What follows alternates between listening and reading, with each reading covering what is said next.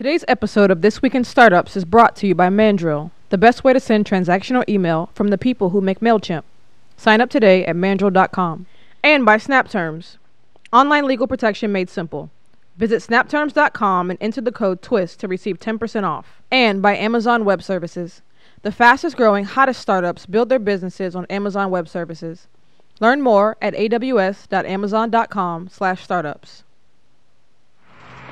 That's what it's all about, man. They said money is the root of all evil. What? Funny how it feeds my people. Yeah. We ain't gonna live like equals until we get the money, spend the money, and defeat you. Yeah. Money is the root of all evil. What? Funny how it feeds my people. Yeah. We ain't gonna live like equals until we get the money, spend the money, and defeat you. And let me bring out Mitch Kapor, the founder of Lotus.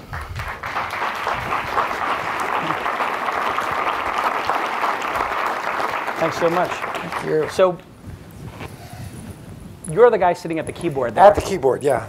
And that is 1966, and you're in Ojai, California. And what computer is that? That is a control data G10 machine. It's a literally first generation computer from the 1950s, built out of tubes, and it had 2,000 words of decimal memory. This is even before they were doing machines in binary. I mean, it was an antique even then, but it was great to learn on. And I see there's a hood there, so you're obviously cooking hamburgers on top or something? The actual computer is, in fact, the thing with the hood on it that looks like an oil burner. The thing I'm sitting at is just the input unit, is just the keyboard. So it was that big. And so you're 15 years old there. When did you start seeing technology and computers as a career? Was it that moment? No, although that's when I fell in love with computers, and that's when, I began to understand early access was extremely important. But the career thing came when I bought my Apple II in 1978. And I was in my late 20s, and it was before anybody took personal computers seriously as a business. It was still strictly a hobbyist thing. But I was unemployed, and I had this very wandering career after college. I was a professional disc jockey and a meditation teacher and other things, just really not your standard career. But I'd always been in love with computers, and when these little cheap ones came out, I just bought one to play with. I didn't know where I was going. But the day after I bought it, I was hanging in a computer store, because remember, I was unemployed, and I saw another guy in his 40s wearing a suit, who was a doctor, buying his Apple II. And believe it or not, I went up to him and I said, "Sir, I'm a consultant and I think I can help you with your problem." I do not know where I got that kind of chutzpah. But he hired me for $5 an hour to write programs in BASIC to support his office practice. And that's when I kind of got, hey, this could actually be a career. I want to do more of this. Turning point in life. Never look back. And had you met Steve Jobs at that point, or? No, I was just like a complete nobody. And Steve Jobs was already a celebrity by then. I met him in the late 70s, early 80s, as I got into the industry. When did you start Lotus? I mean, how did that even come about? So I had a very compressed apprenticeship. After having been a meditation teacher and so on, I was making up for lost time professionally. From the day I bought my Apple II, 4 years of consulting. I started my first company. I wrote some programs. I sold them. I went to work for a hot Silicon Valley startup. I was a product manager. I got 2/3 of an MBA and dropped out. That 4 years was my education, and Lotus came at the end of that. The IBM announced and shipped the personal computer, and that changed the landscape because it was a machine that business could take seriously. And I had worked with the guys who did the first spreadsheet, VisiCalc, and had a bunch of ideas about next generation productivity tools. They weren't interested in working with me. which is an interesting story in itself. I didn't have an MBA, I didn't have a computer science degree, I hadn't worked at any of the Valley companies, I had no credentials. I had just done a bunch of stuff on my own, and that wasn't good enough. So I had no choice but to go start my own thing. At least that's the way it looked to me. And that became Lotus, and that became the Lotus 123 spreadsheet. And which, just as a matter of history, I know people don't know it. So first year sales in 1983 in today's dollars would be $124 million. It was the high growth company of the 1980s. And you started it, you wrote it yourself? No, two of us did it. In modern day parlance, I would have been the designer and product manager, and Jonathan Sachs would have been the chief technology officer and, and developer. And you get these things printed and discs printed and you start selling them? Yes. Well, we had, by this time, this was like the third company that I had started. Yeah. And so I'd raised venture capital, and we did not have Kickstarter. If only we had had Kickstarter. You would have given no equity away. Well, we wouldn't have had to do a second round, because the only reason we raised a second round is we didn't have working capital to buy the disk duplicating equipment to duplicate the diskettes and to do all the things that you need to do when you have a lot of orders. Companies go to Kickstarter these days for that. But so we had this very high growth company that we built in a big hurry. It was like putting the wings on an airplane while it's running down the taxiway, and you just hope it's sufficiently bolted on by the time you lift off the ground, or you're in a lot of trouble. And this period of time in the 80s, the computers had nothing to do once you bought them. It was very little. You came with BASIC maybe.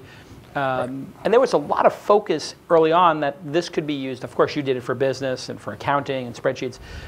But there was a lot of talk from Gates himself and from Jobs about education was going to be the big sort of reason these things would get to the home. Yeah. It didn't actually do that well on an education front, or did it? I mean, no, it didn't do that well. There were a few products that a bunch of people used. Where in the world is Carmen Sandiego?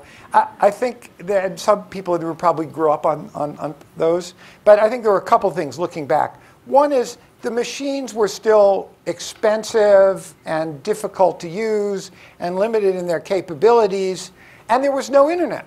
There was no connectivity. It was, and so the enabling infrastructure really wasn't there except in a very modest kind of way. And classrooms didn't have computers, and no teachers in schools were familiar with computers at all. And so it was very much an uphill battle for education.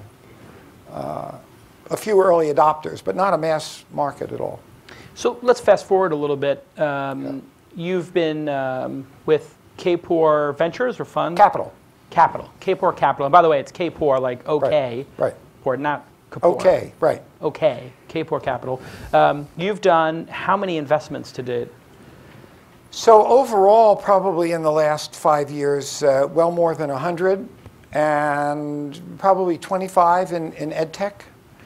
So we've had a sharpening of focus, so that last couple of years and going forward, we're now completely focused on, these are tech startups, hardcore startups, which also have some kind of positive social impact commitment or element to them. So they're both about doing well economically and doing good in the world. So that's our screen. So there are some things in education, but not all things. Health, consumer finance, some other areas. So 25 investments. What do you look for? Because you've got obviously great pattern recognition from a couple of decades in the business. What do you think makes for a successful startup, specifically in technology, and even in general? So I've got a two-part answer. Yeah. Part A, some of the same things you look for. I admire the way you write so eloquently about this. I'm not just flattering you. If you're going to be a startup person, you really have to be a hardcore startup person. You have to be committed to it. You need to be rigorous. You have to experiment. You have to be intellectually honest. You have to be scrappy. It's a long list. So we look for all those things. In addition, because of our social impact focus, we ask a set of questions, like if a startup comes in, if this thing succeeds, is it going to close any of the gaps we see in society that we care about, gaps of access and opportunity in education or in healthcare? Is it going to level the playing field or not? And things, for instance, that, like we just backed this great English language learning online curriculum that will be offered through schools. English language learners are the lowest achieving group in the public schools, and if of any, and if you, for understandable reasons, but if you can apply technology to help them make up that gap, you're helping everything. And they have a terrific business model too. Which is? Well, it's twofold. One is there is dedicated federal funding already in place called Title I to support this kind of work, and it's in fact underutilized. Second, the Latino market, and this is a product that will go not just to students but also their families, is one of growing importance, as we saw in the last election, for instance. Right. And so there are big corporations that are interested in corporate sponsorship opportunities just to put their logo in front of, to endorse, to be associated with, just the way they sponsor things on public television, and that's another funding stream. So this is a company called Plaza Familia. It's an example of something that is in the impact bullseye. What a great episode we're having, and I want to just pause for the cause and tell you about Mandrill. Mandrill is transactional email from the fine folks over at MailChimp. They have servers all over the world, and delivery is instantaneous everywhere. Amazing real-time analytics. You can monitor performance.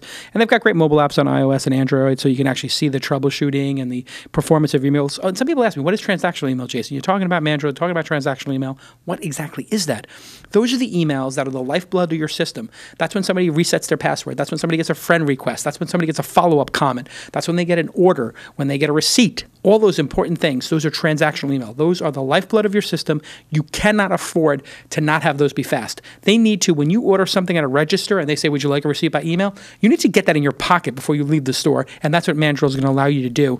But they do a lot of other interesting things like split testing. Here, A/B testing.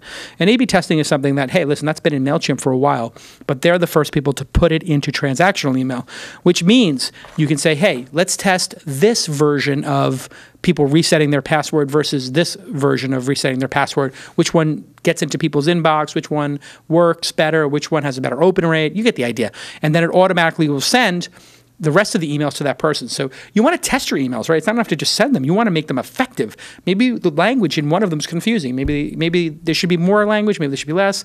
Images, no image. You get the idea. A/B testing built in now. It's fantastic. And the pricing is incredible. 12,000 emails a month are free and will always be free. After that, you pay on a usage basis, and you never pay for more than you use. So some of these email companies, they try to get you to pay a monthly fee, and whether you use it or not, or maybe sign a multi-year contract. No. No more of that. Hell no. I wouldn't send you to somebody like that and have you, all of a sudden, you're losing money and you're wasting money. No. There's no feature grading either. All features are available to all users, whether you're paying or not. Sign up at mandrill.com. Sign up at mandrill.com. Think of a man drilling, MANDRILL, mandrill.com. Thank you at Mandrill app on Twitter. What a great partner. And let's get back to this amazing episode. Thanks, Mandrill. You mentioned access and bridging the gap there. Yeah. We've seen a tremendous amount of content and courses become available for free. Yep. Whether it's edX, Coursera, Udacity, and even we'll have Linda here from lynda.com, modest fees, $25 a month. It feels like access to information, thanks to the internet, and thanks to MIT, Harvard, and all these places putting all their content on for free, the access to the information has gone away. Is that true? Is that a fair statement? So some barriers have dropped and others haven't. So you talked about there are some barriers that have dropped, but what they're finding with the MOOCs is unless you're one of these incredibly highly self-motivated students, you're not going to finish. The completion rates are incredibly low. Most people need some combination of access to the information and some support, access to teachers, to faculty, to peers, interactive exercises, other kinds of learning opportunities. So there's always some sort of high-touch component as well as high-tech. And we think that's the formula that's needed to really improve learning outcomes. So in higher ed, the things that we think are interesting do have this component where the lectures are free and open, but there's also online mentoring and access to coaching, which can be done in a distributed fashion, leveraging the internet. It doesn't have to be done face-to-face. And if that's done in a way that is self-paced for the students, fits in with their lives, because lots of people trying to get college degrees also have lives. They've got kids, they've got jobs, they're doing it part-time. So if it works with that, then we think that combination of elements is really going to be effective in, and you can do that at a fraction of the cost of college education today. That's a winning formula. Let's segue into college education. Is it worth it today for, students to go, 2/3 of them, take majors that do not apply to their eventual jobs? The costs, hundreds of thousands of debt in some cases, or tens of thousands at least. Is it worth it today, or do you think we're going to see a world in which parents, see their children, it's already happening, get so in debt that they start advising their kids, hey, maybe college isn't for everybody, you should be doing some other program? Yeah, I think we need to do a big rethink of all that. And one set of rethinking has to do with a 4-year undergraduate liberal arts education, because a lot of parents are coming to the conclusion, for what it costs and the debt and what students are getting, it's not a good value proposition. There's a huge amount of pressure on them. But most college students, if you look at enrollment, that's not the situation they're in. Most people who are enrolled in college are working adults who are in school part-time to get a degree that is going to help them professionally. And that is still vitally necessary, but we need to bring the cost down. We need to improve the quality and relevance of those offerings dramatically, because the existing models of, let's say, online for-profit higher ed 1.0, I won't name companies here, that's not working. Those are like subprime mortgage mills. You're talking about University of Phoenix specifically. I said I'm not going to name companies. I'll name it. But so I knew I could count on you. Yes. You've got me again. Yeah. So yes. you see these University of Phoenix, there's a lot of people coming back with GI Bill loans, and maybe they take courses. They think those courses are actually going to get them a job. They actually get them in debt, and they don't help get a job. So that part of the system is broken, and the new alternatives will be ones that are at 10 or 20% of the cost. So it's, in fact, and I don't want to be up here boosting our own investments. You invested in them for a reason, and we respect your opinion. And it is that if you can bring the cost down of these self-paced, competency-based online schools, you can actually bring them in under the amount of tuition reimbursement you get from your employer if you work at a FedEx or AT&T or other large employer, and therefore it is, in fact, free to you. Wow. And that is an irresistible proposition. To get an undergraduate degree or an online MBA, and these are from accredited schools. What is the startup you invested in? Tell us about it. So we invested in a startup called University Now that owns a school called Patton University, which has a physical presence in Oakland, and they offer the program that I was just talking about. And the uptake now in reaching out to corporate employees, frontline workers, and big employers is just remarkable. It's a good program. The courses are a significant advancement in quality over what had come before. But the value proposition that you can do this at your own pace and earn a degree from an accredited institution and not go out of pocket, that has never been possible before, literally. And so that's what is now, they're on a steep, beginning a steep enrollment ramp.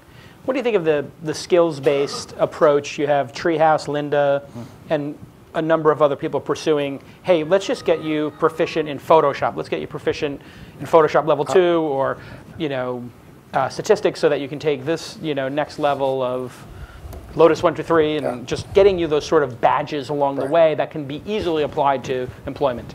I think that's a very important component to make it practical, to make your learnings and skills demonstrable. It's, of course, easiest in the technical fields when you start talking about the kind of competencies you need if you're in a service business, about communications and people skills and other things. It's doable, but we're not quite there with the pedagogy yet. So that's all important, and we've made another investment in just recently in a company called Accredible that came out of the Imagine K-12 education incubator that is intending to be a credentials platform where, regardless of which of any of those services you're learning from, you can put up proof of your own work there, samples of your work and your badge, and get it authorized by who provided it. So you have something that replaces your LinkedIn resume or stands alongside of it, but it's actually showing what you know, because that's going to be very important, we think, to employers. They don't want to hear you tell about what you know, they want you to show it. Yeah, and teachers, how do you see teaching changing because of all this activity? What do you think teaching looks like in the next decade, in the decades after that? I want to go gingerly because I'm still up a learning curve on education, and there's a lot to learn there, but I'll give you an observation, which is that in blended learning environments, where some of it's online and some of it's in the classroom, maybe a flipped model where you're watching the videos at home, and that the teacher can in fact become more of a coach and a problem solver and an intervener to work with you or a group around areas that are particularly difficult or challenging. And so you take the routine stuff and put that onto the machine, which is infinitely patient and can customize and adapt to you as an individual, but you still very much need the human in the loop. And so that's what we need teachers, to do, and we'll continue to need them to do. And if you were put in charge of, or let's say you were on the board of a group of people in charge of what to do with public school funding, and were given the charge of, like, hey, reinvent education, where would you start? I mean, we're in this time period where people are seriously considering nuking everything. I was talking to one principal, one headmaster, and saying, wow, we have parents who, we don't actually know if going to college is the right thing. We have parents who still believe that, some parents who don't. If we could get all the stakeholders to buy into another model, maybe we could actually have one emerge, but you have parents and teachers and a lot of constituencies there to actually agree. What would it look like if you could fast forward it? Well, I'm wary of grand designs and silver bullets, but I think we've learned some things in the past decade plus about what works and what doesn't work in education, public education. So there are a number of different high-performing charter networks. Not all charter schools are high-performing, but not all of the high-performing ones, like KIPP and Aspire and others, they actually work differently. They're not all cut out of the same mold, but yet they all take students who in their previous, in the schools that they were going to, those schools were failure factories. And now these high-performing charters are sending substantially all of the same kids to four-year colleges. This says it's not the kids, it's the school. Even when you've got poverty and issues with families and community dysfunction, even with. So that says the trick is to understand what works in those schools and can you scale it across a whole urban district. And there do seem to be some commonalities. They all have very high expectations for kids. And in public schools, if you've actually been in an urban public school, you will know that not all of the teachers and administrators exactly have high expectations for kids. Some do, some don't. They all provide a lot of support and resources for kids to succeed, but they hold them accountable. They typically have longer school days and hours and weeks, and they have an administration and a faculty that is committed to their student success. The problem is that that's not how we operate our urban school systems, which have politics. They have interests other than kids, and changing those systems, just like changing our political system, is very difficult. But that's what we have to do. I'm saying we, in some sense, already know the answer, some of the answers, but we have to bring it to scale. So that's the challenge. And it's not a simple new model insight. It's the hard work of building human institutions that really serve the people's interests, serve kids' interests, serve all kids' interests, regardless of where they come from and what their families are like, that says every kid can succeed and get an education and be productive, and our job in society isn't complete until we organize ourselves to support that. And we just got to get over everything else. Hey, let me just take a moment and thank SnapTerms for sponsoring This Week in Startups. It's just the easiest way to build your terms of service and privacy policies for your startup. And if you forget to do this, or you don't do it, or you put it off, you know what? You're a knucklehead. You need to have this on your service, or else you're going to get sued to oblivion. There are ambulance-chasing maniac attorneys out there looking for a startup, especially one that's maybe funded, and they try to do these class action suits and just try to get a settlement out of you. It's really abhorrent. However, SnapTerms is not. They make it easy and affordable. There's no excuse, because your terms of service are going to start at only $299. If you're to hire a law firm to do this, some big law firm, you might spend thousands of dollars, tens of thousands of dollars to craft these. You'll be on the phone with attorneys, and it's unnecessary, and it's expensive. And you can go, just fill out a survey there, explain what type of service you're using, and then after you click a couple of boxes, it tells you, hey, here's what your terms of service should be. And I use it myself, obviously. We use it at thisweekinstartups.com/legal. They do funny ones too. They put a little bit of like sort of plain English in there to make it funny, so people can read it and pay attention. But they have custom solutions for more complex issues. And if you use the promo code TWIST, you get 10% off the amazing affordable prices already. SnapTerms, there is no excuse for you not to use it. There's no excuse for you not to have a privacy policy or a terms of service. If you're going to do a startup, do it right. Protect yourself, protect your employees, protect your investors. Because I might be one of those investors. You better protect yourself and have a terms of service. I don't want to get a call from some company I invested in that, oh, we've got to put our terms of service up, and we got sued, boss. What do we do now? Oh, we got to raise more money, or, oh, we got to, it's just noise, and it's a problem. Get your terms of service cleaned up. Get your privacy policy cleaned up. I know there's some of you who are listening right now, and you still haven't done it. This is basic 101 entrepreneurship. Go do it. Go to snapterms.com, put in your credit card, and have that terms of service up before this episode's over. Okay? Can you just go do that for me? And thank at SnapTerms on your Twitter account. Really appreciate the support from you guys over at SnapTerms. Let's get back to the program. 5 decades into technology, what has exceeded your expectations? And what do you look at with great frustration and say, my God, and when you were hanging out on panels, and there's some incredible videos on YouTube of Mitch and Jobs and Gates, on panels together in Hawaii and other places that are in the Steve Jobs book, and great stories. But what did you think would absolutely have actually been accomplished with technology that hasn't been?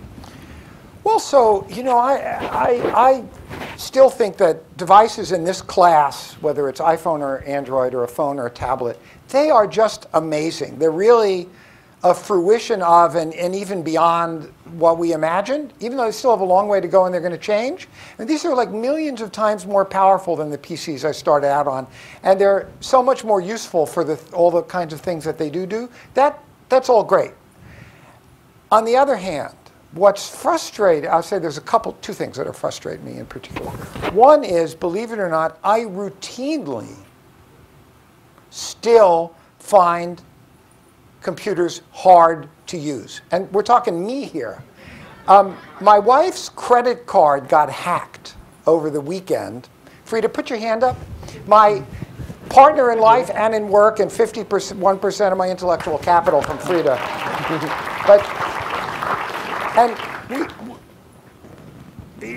I'm going to leave out all the interesting details of the story, but somebody got the credit card and created a bogus eBay account and was buying iTunes gift cards because they're redeemable. And I sort of tracked this down. It was impossible to report this problem to eBay. I spent an hour on their support help site and on the phone, and I'm going, why is this so difficult? And I don't mean to pick on eBay, it's just what happened recently, but everybody is still frustrated by this stuff, and so we still have a long way to go. And Siri, I won't use Siri because it's too frustrating. I want it to be better. We thought speech recognition would be here by now, certainly. Well, it is, as long as I have found my trick, do not use any proper nouns. Only use common nouns, ones with a lowercase. It is virtually perfect on my iPhone for doing texts and emails as long as I don't use any proper nouns. But let me tell you the other thing that hasn't worked well. The law of unintended consequences, that I was around at the beginning of the internet. I played a kind of small supporting role in a number of technology issues and co-founded EFF, Electronic Frontier Foundation. The openness and decentralization of the internet is a wonderful thing. It's empowering to individuals and groups, and I could sing its praises. It has also created an ungodly and deepening series of messes which nobody really has a good idea of how to fix, both in terms of my little family eBay problem that I talked about, there's just the lack of security, the craziness of passwords and maintaining, that's just totally broken, and the fact that in order to have any reasonable national security, we have this crazy, opaque, non-transparent surveillance because they felt that they had to. The part of the core, I mean, there's a political issue there for absolute sure, but part of the core of all this is that the internet is full of holes like Swiss cheese. It was never meant to be the backbone of a global civilization of 6 billion people. And now we're seeing increasingly how screwed up it is. We don't know how much they know about us. We have no idea. And I'm not a paranoid guy, but it makes me nervous. Whether the they is the NSA, or whether it's the NSA's backup, that's China, where they back up everything the NSA collects in China, or whether it's a set, that is the deal, isn't it? Yeah, apparently. Or whether it's a variety of bad guys from petty criminals to, global criminal syndicates that are conducting all their business and doing horrible things with exploiting children. And so we need to figure out how to preserve the good things, the great things. Yeah. Because the temptation is going to be to shut it down, to close it up. This would be very bad. But we can't just let it kind of go the way it's going. So that's frustrating. When you look at frustrating. What's happening, I mean, I know it's an education conference, but we have you here, and you did co-found the EFF. When you look at something like this, what's going on with Snowden, what's going on with the NSA PRISM, and what we don't know, is this the business that America should be in of collecting this much data on its citizens, or is this something that, they say there's oversight, but we don't know the oversight, so then that doesn't feel like actually oversight to me. Right. I mean, the just trust us argument is very un-American. It really is, historically, that there ought to be more transparency and more openness and more robust debate about what is to be collected and what isn't, and more public debate about what is and is not an appropriate level of oversight. So I don't know where it should come out, but I know that our process has been terrible and unacceptable. And literally, we don't know how bad it is. So EFF was involved in working with this AT&T whistleblower a few years ago, who was the person who said that the government has a tap into everything that goes across AT&T. And I thought to myself, well, if it's AT&T, it's probably everybody. Yeah. I mean, why would it be just AT&T? And I sort of filed that away. And now it's coming out, well, they're certainly collecting all the metadata on every single call. They're collecting full information about everybody who is outside the U.S. Does that mean if I travel outside the U.S. and I'm using my Gmail that they have full access to all my mail? I don't know that that's not the case. I suspect it probably. We just don't know. And that is not, the government is accountable to the people. And there should be narrow exceptions for national security when there has to be so much secrecy that they can't even tell us what they're doing and how they're doing it. And we need to do a reboot on this. And what do you think the role of technologists and the morality is in all of this? You come as a meditation teacher and as a child of the 60s, you and Steve and Gates and a lot of great folks sort of built this industry, and now we're seeing something different.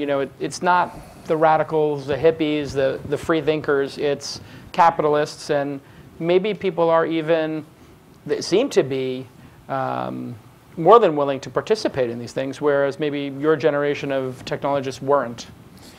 Well, it's been interesting to me to watch how profoundly uncomfortable Mark Zuckerberg and Larry Page got when PRISM came out, because they had been compelled to engage in a certain kind of cooperation with the government that I think they really didn't want to do, and compelled not to talk about it, not to acknowledge that they were doing that. So that was clearly over the line for today's generation of technology leaders. And Google has filed a suit asking at least just to be able to talk more specifically about what they're doing. So I think that in all generations, back then and now, the leaders in the industry had a very complicated mix of motives that are partly idealistic, partly pragmatic, and partly Darth Vader.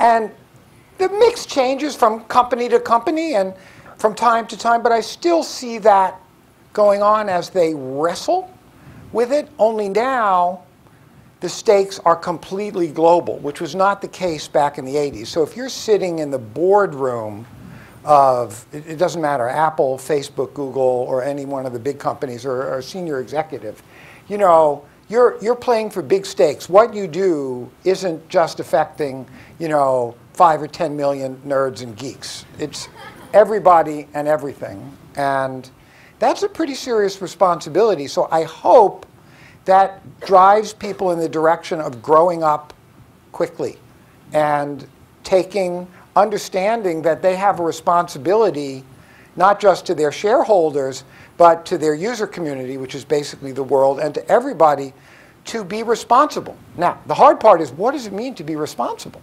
Does it mean to cooperate with the government? When does it mean you stand up to the government and say, as Google has said with this suit, that we need some relief here. You're not playing by a set of rules that we think you ought to play by, and they're struggling with it. They're struggling. Snowden, Yeah. Bradley Manning, heroes, something else. I mean, how do you look at these whistleblowers in another era? You know. Well, I thought you might ask that question. So I'll tell you, when I saw that Snowden has this picture going around the internet of him and his laptop, and the laptop has a big Electronic Frontier Foundation sticker on it. I feel like the facts of what he and others have brought out are terribly important. But at the same time, I don't think he's a hero. I just don't feel that. What I mostly wish is that our government hadn't done the kinds of things that causes people like Snowden and Bradley Manning to feel they have to do the things that they do. And I'd like to take it all the way back to how do we have a government, and I think partly it's at this point in my life, I know personally some of the people who are on the government side of this, and I know how they think and what they're doing, and I can't see them as just evil, but I do see them consistently making not the right decision. And we need to fix that. And until that gets fixed, and hopefully in an open and democratic way, there are going to be, I actually hope that there are the people who, by their own lights, have the courage to stand up and show what's going on. But what would actually make me happy is if they never had the need to do that to begin with. So it's complicated. I'm still trying to parse it. Obama was supposed to be changed. You know, I'm fairly certain you're a pretty big supporter. I am. And a lot of folks in the tech community are big supporters. And when you see this, this is a disappointment, no? Yeah, I would say that the stance on these issues is at the low end of performance. I think the stance on standing up around climate change and what he just did, it's too bad it got buried with all the other news about regulating emissions from power plants is courageous and is really, you know, picking a fight with the right people, and I think he's serious about it. I will say, though, I have a much better understanding, having spent I mean, this is sort of my third, it's not a tour of duty in Washington, D.C., but I go back often enough and I'm on the inside of meetings. There are such limitations to what any elected official, including the president, can do. I mean, from the point of view of a startup, where you can just make a decision pretty much. I mean, it might be a good decision or a bad decision, but you know, you can go do it or try to do it. And it's just the opposite of it, that it's a system that has become sclerotic, has become divisive. We're supposed to have checks and balances, but now we can't get anything done. And the problems we have are larger than what a President Obama or any politician can fix. And that is true and almost unbearably sad. So circling back to education and also just this divide we're seeing in society. I'm glad you got to that. You know, there's a lot at stake now. Polarization of wealth, unemployment, deflationary job environment on a global basis. Are you hopeful for society, or are you scared to death at this point? Yes. And I'll break that into two parts. Starting with the latter. Particularly in this country, where economic inequality is at the highest it's been in what, a century? So that the gap between the haves and the have-nots is continuing to increase and is in some ways getting locked in by a crazy tax system, locked in by the ways big corporations have gamed the system with regulations, locked in to some extent by a sense of entitlement that people have who have made it, thinking that they got there entirely on their own merits, even though everybody has gotten where they've gotten by getting some help, only some people have more access and some people have less.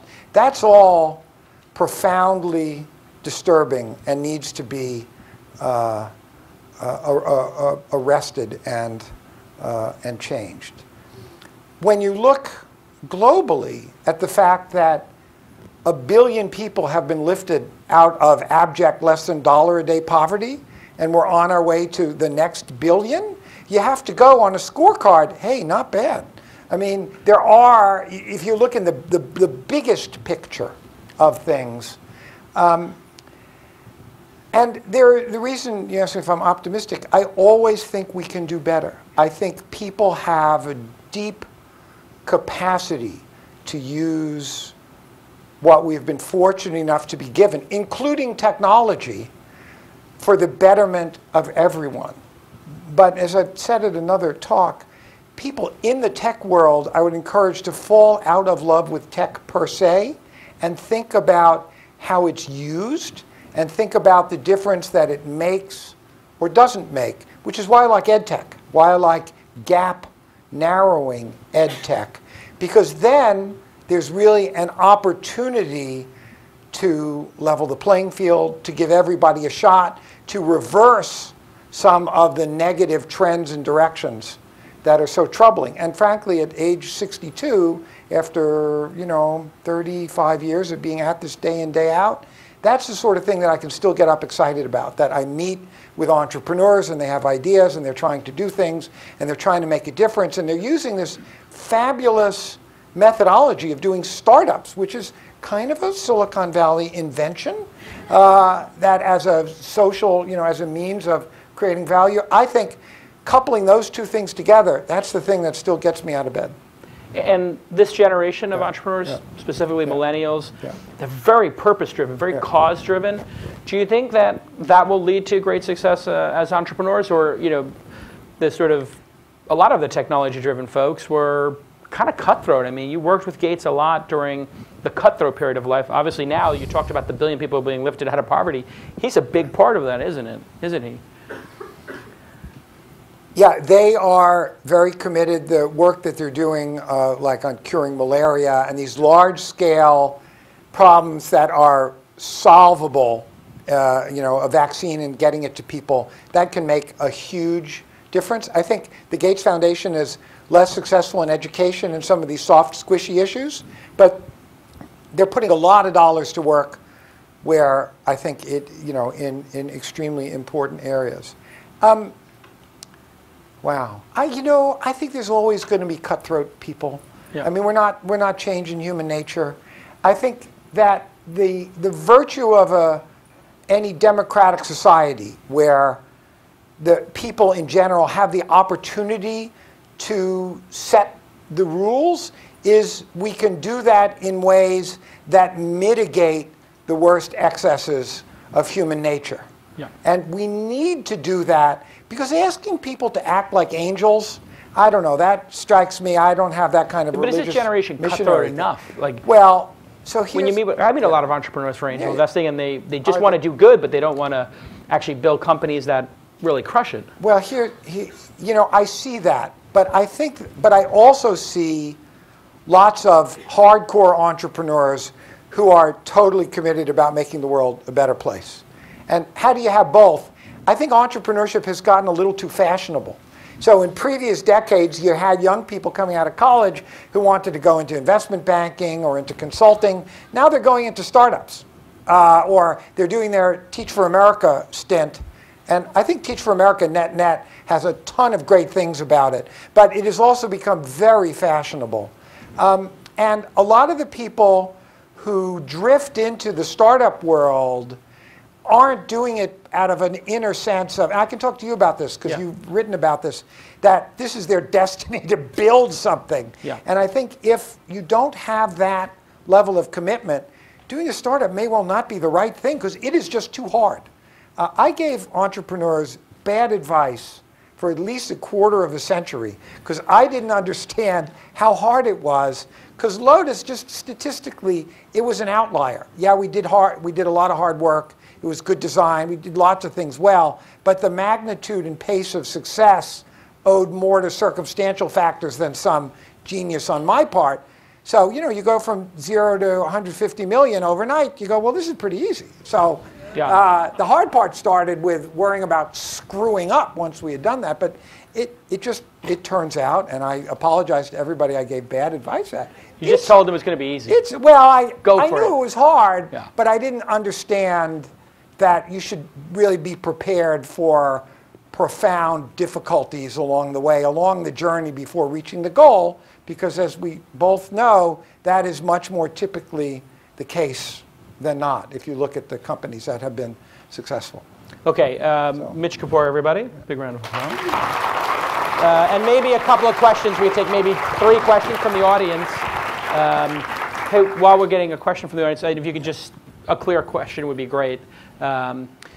Just ground rules for asking questions. You don't have to ask, hi, I'm a lawyer and my firm is this and we sell these services. Here's a question that is really about me. Just, let's ask. I always ask that disclaimer. So let's, question from the audience, education or otherwise. And, okay, go. Hi, Mitch. How you doing? You spoke about your own education. What do you think about the apprenticeship model and it coming back as a form of like education in a sense? I think there are contexts in which the apprenticeship model, well done, makes a huge amount of sense when you are learning to do something. And I think apprenticeship models for programming in particular can be very effective. I know of a couple, and yeah, I think they can be a really wonderful way of learning a craft or a skill, you know, in situ under real-world conditions. So, yes, apprenticeship. It seems like the apprenticeships are kind of out of favor because everybody's getting sued for unpaid internships these days. Oh, well, you can't. You have to do it right. I'm working on doing short answers. Yeah. Not succeeding, but they have to be paid. They have to be paid. Paid apprenticeships. Paid apprenticeships. By the person learning or the person getting the apprentice? Well, you know, Groupon has done a successful apprenticeship program where they pay people. They pay people enough. It's a balance. There's a prospect of a job. I think you can't just make people pay out of pocket. Right. The value prop has to be real. It has to be a worthwhile investment. You may ask the person doing the apprenticeship to make some level of investment, but you can't. See, when you have unpaid people who have to work for a living or helping support their families are excluded. And so that is just winding up increasing the have-not gap. And so, but Tom's Shoes. We talk about that a lot. They have figured out a model for selling shoes where they give half of them away free, because every time you buy a pair, they give away a pair. The thinking about business models of how you have multiple tiers, multiple pricing, different pricing to different channels, how you cross-subsidize, how you can work with networks of nonprofits to give free app store codes for your education app that you charge for. I think we can't be intellectually lazy. We should start with the assumption that there's a way to do it, and then find it. Next question. Hi, Mitch, quick question. You mentioned squishy way back here in the back. Yeah. Could you get a little bit more defined when you talk about Gates Foundation, there's others making investments in things that are squishy like education, but the results don't compare to maybe something hard like solving a vaccine issue in science? Sure. I'm going to do that. I am attempting to do this in a way that is polite, respectful, but incisive. See how I do. Having known Bill Gates for at least 30 years, I would say Bill has a unique skill set analytically and the breadth of his knowledge, but his interpersonal skills and his understanding of human nature I would not put up in the top quartile. And the foundation is very much a reflection of his interest, just the way that companies reflect their founders. Yeah. So when they have done things in education, they have a lot of fabulous people working in the Gates Foundation in the education area, and they're doing many good things. But there's still a tendency to want to do things that involve measurement, analytics, hard, algorithmic things. And the fact of the matter is that the education of human beings is fundamentally, still has a piece of it that's an art, that's human, that's not reducible to algorithms. I have a bet with Ray Kurzweil about whether it will be or not. So if your kind of organizational DNA is tipped over to the algorithm side, you're just going to struggle more when the domain that you're in isn't susceptible to that. And I would say in a different kind of way, and I admire what Google is doing, and I'm watching them now grapple. And this is, can I say anything here or just be general? No, okay, thank you. Their head of people ops analytics said, we have figured out that test scores and GPAs, I can tell you this because it was publicly quoted, are absolutely not predictors of job success at Google, and so we don't use them anymore. Well, great for that. It's now 15 years into Google when they've been throwing people out of the process the whole time because they didn't go to the right school, they didn't have the right test scores, and they didn't have the right GPA. So this is one of the things about the tech community is, we were all kind of nerds and geeks and good at math and stuff, and that's what we're comfortable with, and that's the mindset that we've brought to the whole world.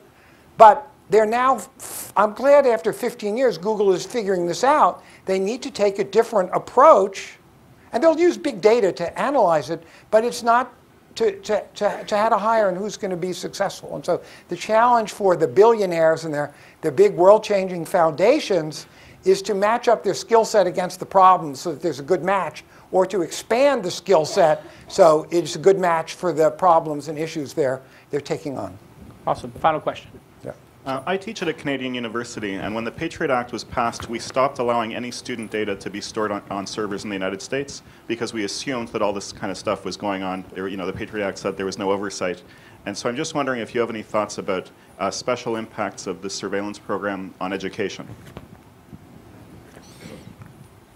I think we now know enough to know we profoundly don't know what we know. We do not know the extent to which there is surveillance or data collection, what's been collected, by whom, for what purposes, where is it used, what's the level of oversight, and that would absolutely include education data of all kinds. And so at this point, it's a once burned, twice shy, I think, being concerned, nervous, and aggressive in pursuit of clarity and disclosure right across the board, top to bottom, everywhere. If now is not the time when that is justified, I cannot imagine when there would ever be a time when it's justified. Now is the time. Awesome. On that note, Mitch Kapor. Thank you. Well done.